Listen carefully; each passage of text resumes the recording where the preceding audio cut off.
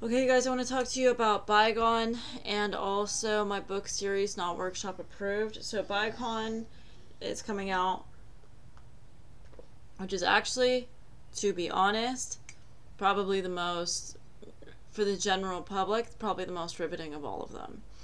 Um, it's it's vivid. If you're into emotions or love or the politics therein, oh, it's good.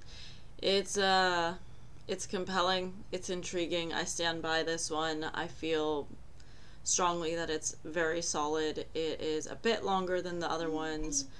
Um and yeah, it's compelling stuff. There's some really good stuff in there.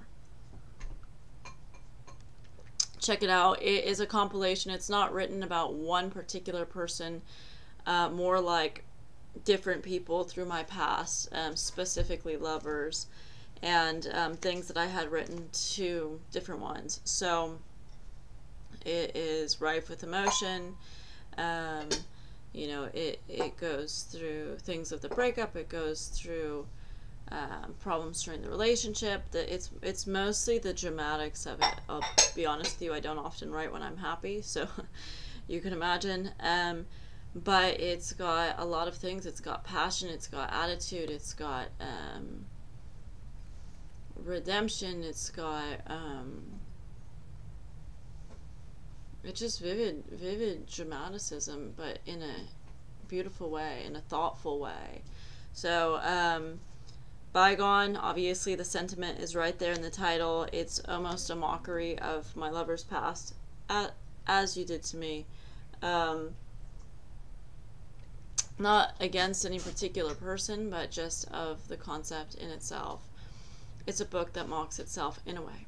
Um, that mocks both the subject and the writer itself.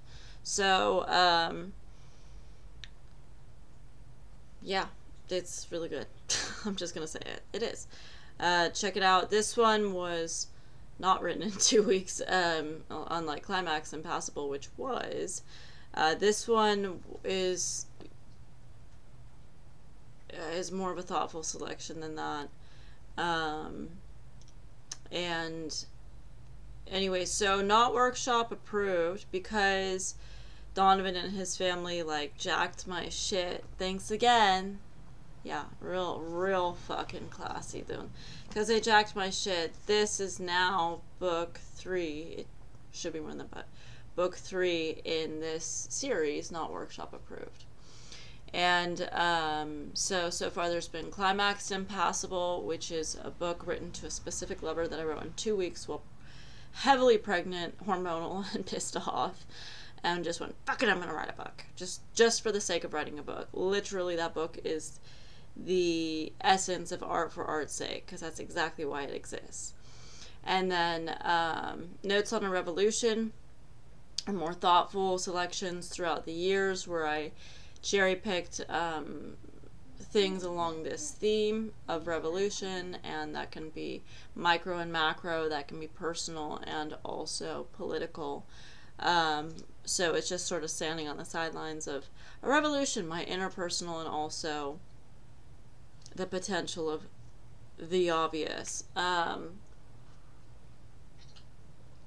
then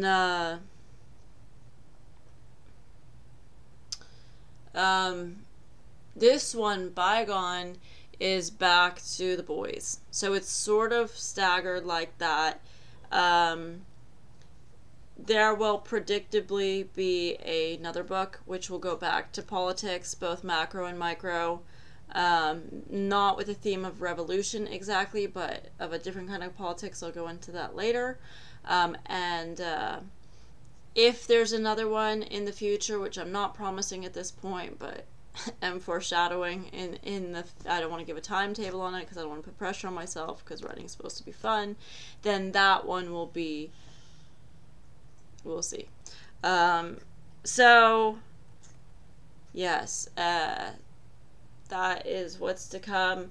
The next one will predictably be done by within this end of this year, which will complete 4 of the Not Workshop approved series.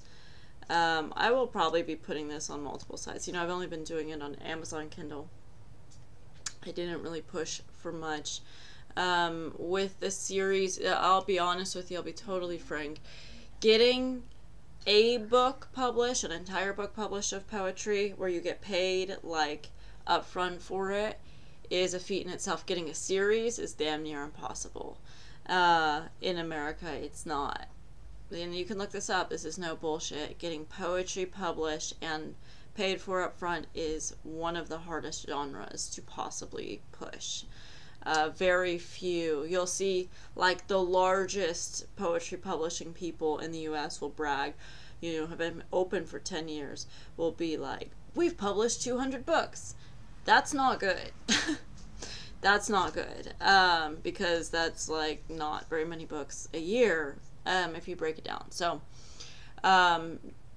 getting paid up front for this, I don't know. We'll see. I'm not saying it's not going to happen. I'm saying it's difficult and something that we're just going to have to see. I haven't made too much of a push with the appropriate publishers. A little bit, but not much. I think I submitted to like 10 that were actually like the appropriate ones, and that was with, and I'm not trying to be rude, but with what I would consider my weakest book, which is, you know, still fond of the sentiment, but Climax Impassable, because it was written so quickly, there wasn't a lot of selection for me, and so I think that it doesn't stand as firm as Notes on a Revolution and Bygone, which are much stronger books overall.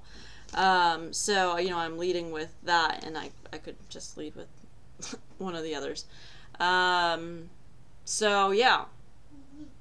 If this is a topic that interests you, I mean, obviously that's all you guys fucking talk about, is where I've been. Vastly exaggerate a lot of things, but if you want to know some realities about those relationships, at least from my point of view of the emotional side or the conflicts that happened, then you can check it out. And again, that's Bygone by Tara Jones on Amazon Kindle, being published. That's milling on my leg. Being published, but it's in the process right now, and yeah, I'm gonna go.